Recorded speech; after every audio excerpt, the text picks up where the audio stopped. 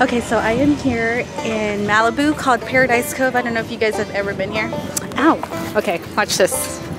Oh yeah! But I'm going to be showing you what I'm wearing here at the beach. Yes, I'm going to be showing you what I'm wearing here at the beach. I'm not swimming. No, I'm not wearing a bathing suit. Yes, thank you. I made sure this title is what I'm wearing to the beach today, not bathing suit.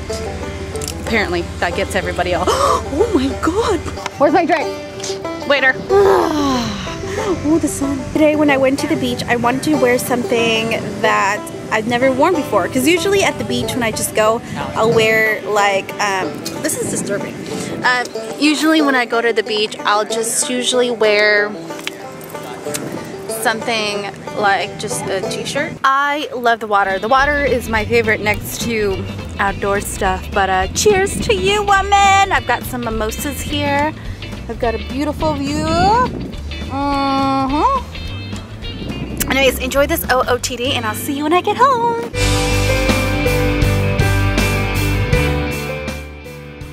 So getting dressed this morning was kind of a rush. I just threw on my one piece and headed out.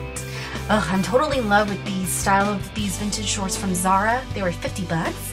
Underneath it is my one piece bathing suit from Everything But Water. It fits me well and the quality is amazing.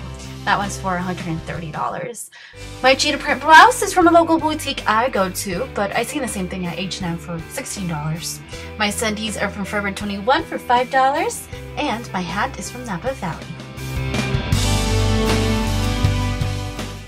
Thank you guys for watching this video, and have a safe week. Bye!